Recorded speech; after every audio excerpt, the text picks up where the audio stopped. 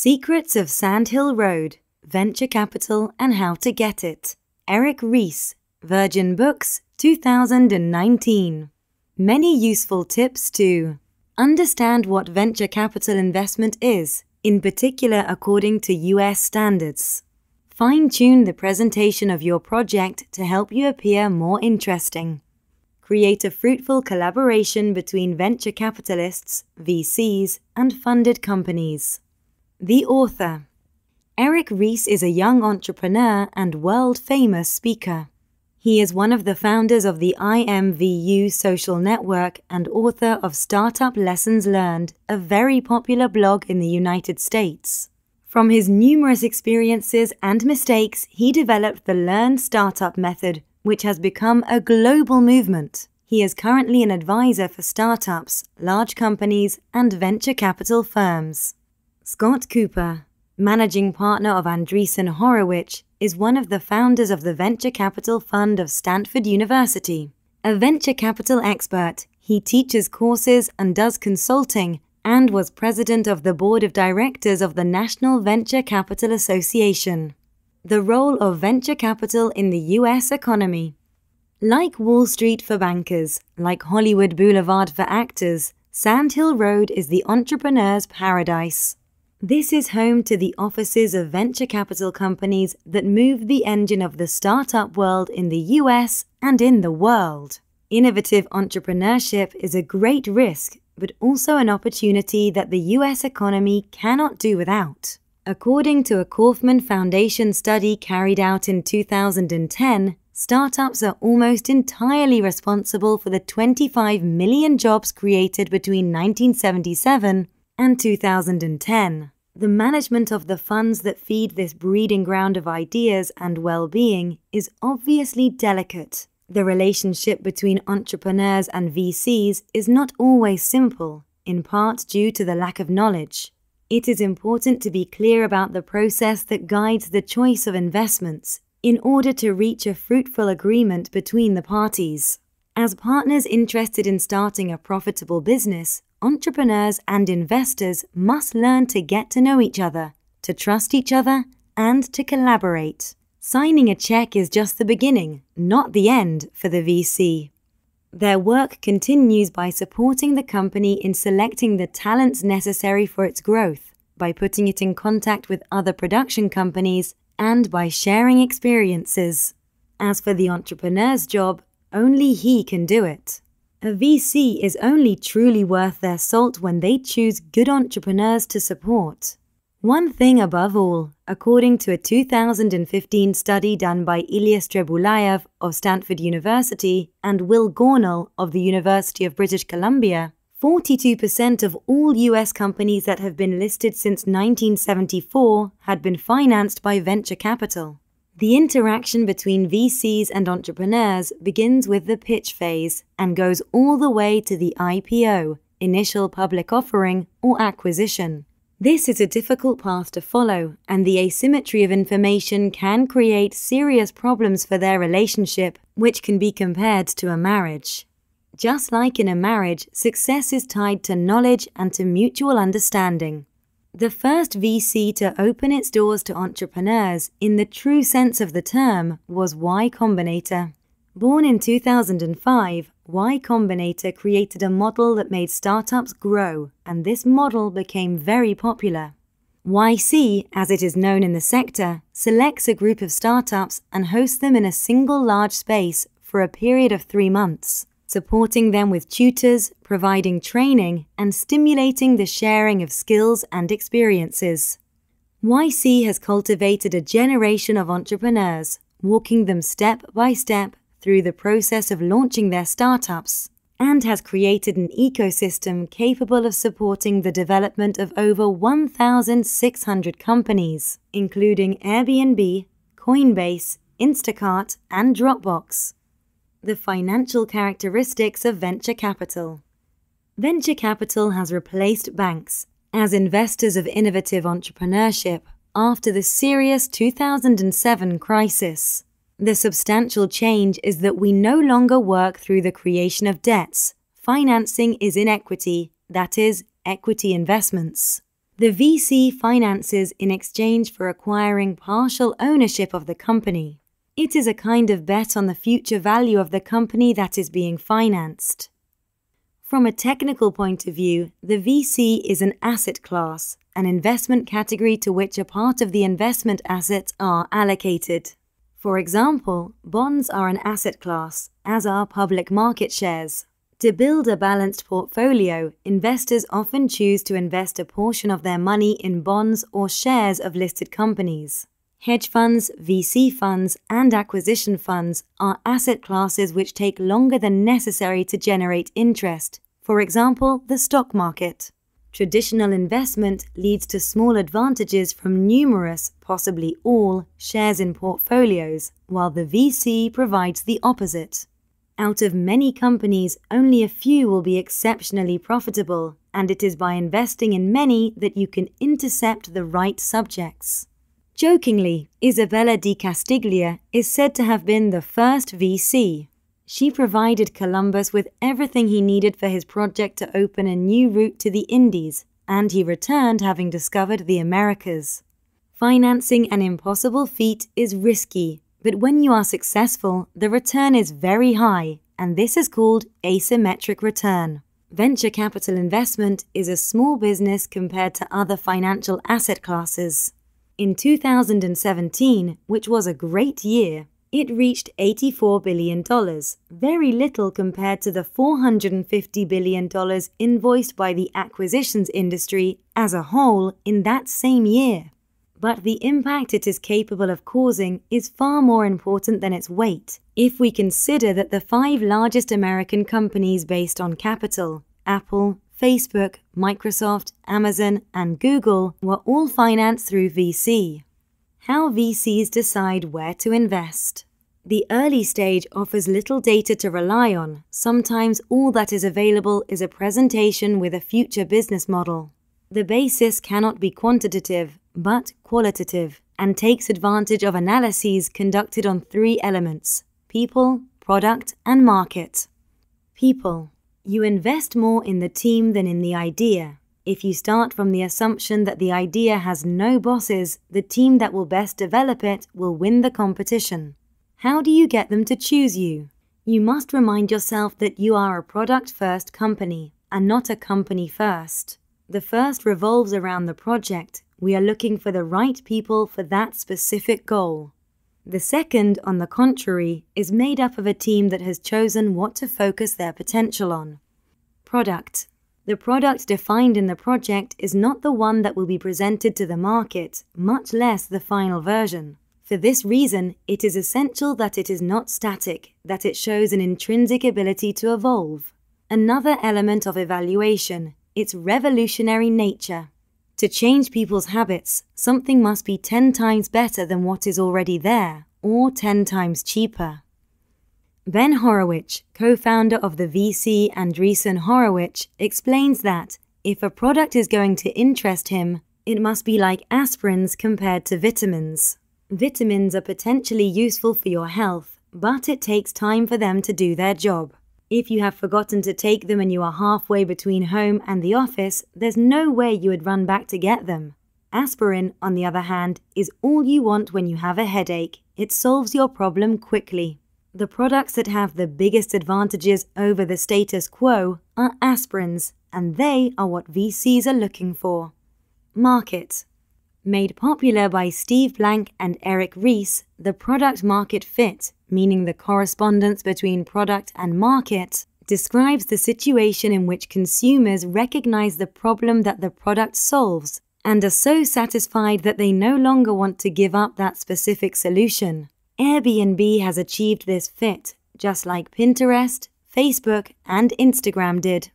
As consumers, we can hardly recall what we did before these products existed.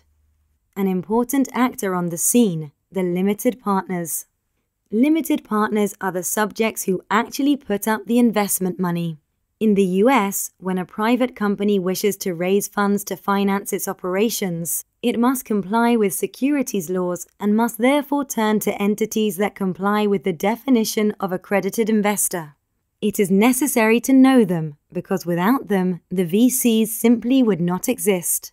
The main ones are: foundations. Capitals are maintained and consolidated through investments and charitable work continues. To maintain their free tax status, foundations must spend 5% of their funds per year to support their mission. So the returns produced by capital must exceed this threshold to ensure the enduring conservation of the foundation. State or corporate pension funds. Both IBM and the Californian pension system for teachers invest to ensure the economic well-being of its underwriters. Family offices. Their goals are set by individual families, often including charity for the conservation of wealth. Sovereign wealth funds. They serve to protect against financial reliance on a single asset. In the specific case of many Middle Eastern countries, sovereign wealth funds invest part of their oil profits in other activities. University endowments. Stanford, Yale, Princeton, MIT, in general almost all universities, raise funds from alumni and invest them for economic returns that can help their growth and progress. Let's look at a specific case, that of Yale University. Its fund, until 1967, was mainly composed of treasury bonds. Theirs was a conservative position that changed, achieving incredible results. In 1985, the fund was around $1 billion. 30 years later, we find it at $25 billion. Of course, this is also due to the growth in donations, but the fund itself produced investment returns of 8% net, one of the highest ever seen among university funds. 16% of the portfolio relies on venture capital, 5% more than that of other universities, and produced returns of 77% per year. So basically, for 20 years, Yale has been doubling the capital it invests in venture capital. Launch a startup with venture capital. Let's forget the romantic dream. It all begins with the lawyer or the notary. It is fundamental for the future for us to understand how to set up in business. This also includes figuring out if you should accept investment from a VC, and if so, how much. The key rule of VC investment is that everything starts and ends with one factor: the size of the market. It does not matter how intellectually stimulating your idea is if it cannot be scaled to the required size. What if your market isn't huge? It won't be enough to attract this type of capital. VC is not the right tool for your business. Now, assuming you made the decision to raise venture capital, how much money should you collect? The right answer is, collect the amount that allows you to safely reach the fundamental stages to be conquered before embarking on the next gathering of funds, just like climbing a ladder, one run at a time. In other words, think about the next round while you are working on the current one. What will you have to show the next investor to convince them that you have done a good job of reducing risks and accomplished enough to deserve their money? Don't go too far. If you allow yourself or a VC to overestimate the company today, you are raising the stakes for tomorrow, which is not profitable. The evaluation must reflect where you are, because your evaluation of the financing must be consistent with the success story you have told and will tell about the company. How to get the most out of your chance to make your pitch. Angel businesses or seed investors, meaning subjects specialized in financing companies when they take their very first steps, are a good entry point. The environment is somewhat symbolic. Both sides have advantages. If an angel-funded startup manages to make a good funding cycle through VC, everyone will make money. Another good entry point is lawyers. Alternatively, try to meet someone who can get you a meeting. There are hundreds of blogs, books, podcasts, and conferences that teach the art of networking. Now you know what they are for. It can be challenging, but if you can't find a creative way to reach a VC, how are you going to be able to reach the senior executive of a potential client? Your job, once you get the appointment, is to convince the VC with a good presentation. To do this, there are 5 essential points to focus on. The size of the market. Do not assume that VCs understand the market or its potential size. Remember that estimating market size is easier when a new product is positioned as a direct replacement for an existing product. You have to paint the picture that will allow them to answer yes to the question, if I invest in this company and the CEO, usually the founder, and his team do everything they say they will do, can this company become large enough to produce an exceptional return? The team. Once you have proved that the market opportunity is big enough, you need to answer the potential question, why you? Remember that at this level, the analysis is qualitative, not quantitative. As uncomfortable as it is, you have to turn the spotlight on your team and on yourself as CEO. In particular, what is it that makes you a uniquely qualified person to conquer the market? Once this is done, you must convince yourself that you are the person who can bring together the necessary team. Nobody, however brilliant, can do it alone. You must therefore show your natural leadership skills. An entrepreneur's storyteller skills are considered by people like Ben Horowitz to be an excellent indicator of their potential success. The product. Great CEOs find a way to illustrate their vision and share it. Nobody expects you to be a fortune teller capable of predicting the precise needs of the market, but the process by which you created your plan will be evaluated. What data did you get from the market? How is this product 10 times better or cheaper than existing alternatives? The go-to market, market strategy. Don't make the mistake of underestimating this point. How will you acquire customers? Does the business model support this acquisition mechanism profitably?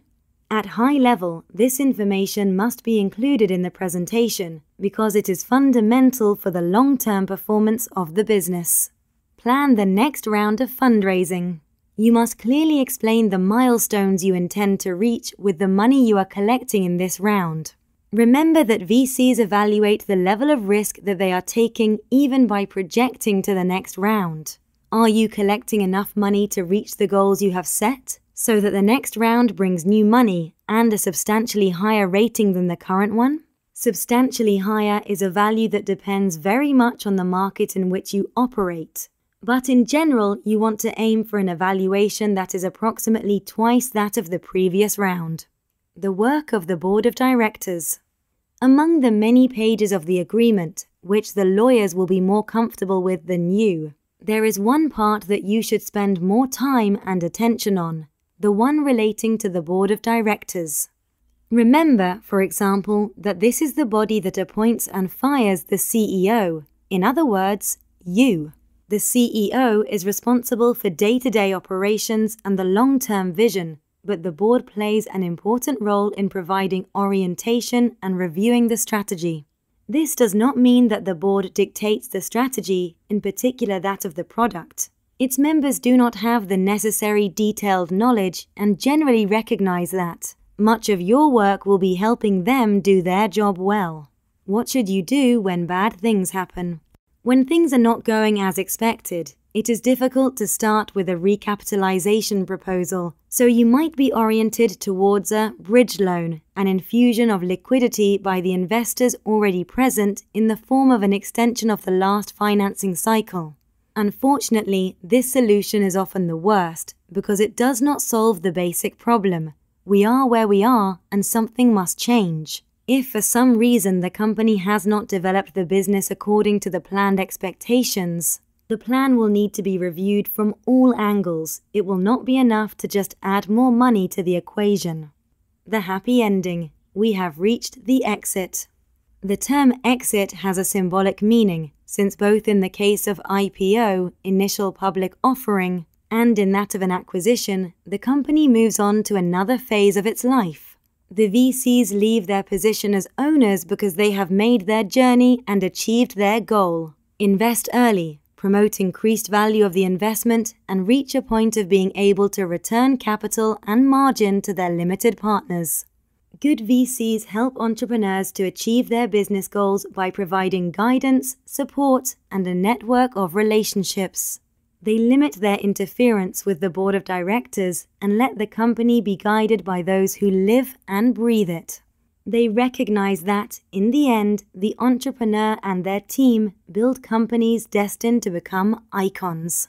Only by doing so will they remain important players and will not become dinosaurs, destined to be supplanted by alternative forms of financing such as crowdfunding, collective financing.